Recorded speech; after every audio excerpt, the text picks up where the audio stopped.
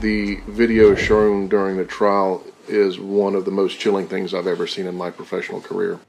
This man will spend the rest of his life in prison for killing 2 women in San Carlos Park. A Lee County judge made that decision this afternoon. A jury found Ethan Cartwright guilty of killing his girlfriend, Ann Fleury, and her mother. It happened back in November of 2021. Tonight, ABC7's Samantha Romero is in studio. And Sam, you talked to the family of the victims tonight.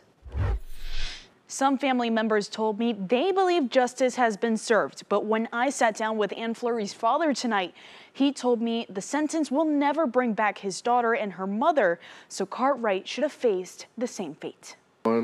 You will serve a period of life incarceration as a minimum mandatory. Ethan Cartwright, motionless, standing in front of a judge, hearing he will spend every last minute of his life in prison. Mr. Cartwright, the video shown during the trial is one of the most chilling things I've ever seen in my professional career. A judge sentenced Ethan Cartwright the maximum possible sentence.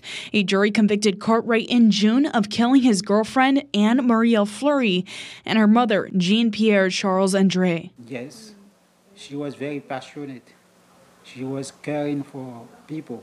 For some family members, my heart was beeping. I was in shock. This sentence was like a weight off their shoulders. Justice been done. I give God praise.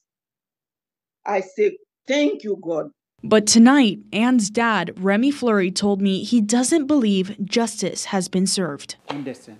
The judge said that the was video in her vessel, and the crime he committed was second degree murder.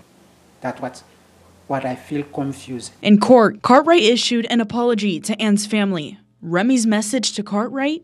I would say, unfortunately, kill himself to give me a chance to live. Both Anne's father and aunt told me tonight the Department of Children and Families took custody of Anne's 2 kids. They're doing everything possible to see them again. In studio, Samantha Romero, ABC7.